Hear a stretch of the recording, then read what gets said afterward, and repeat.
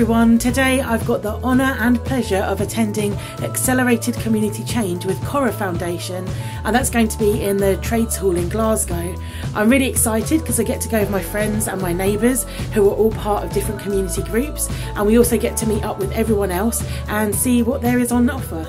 Now you can come with me as we go and get the bus with my friend Paula, and we'll be seeing some of the countryside as we drive into Glasgow, and then once we get into the city you'll be able to see some of the brilliant architecture that we've got.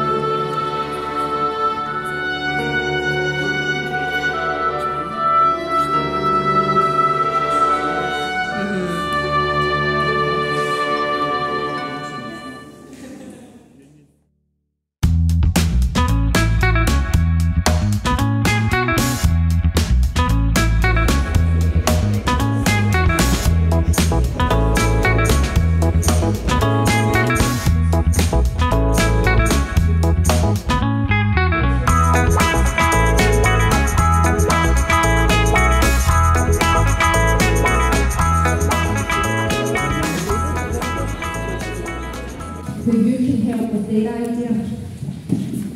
They might be able to help with yours, and you might need to find someone else.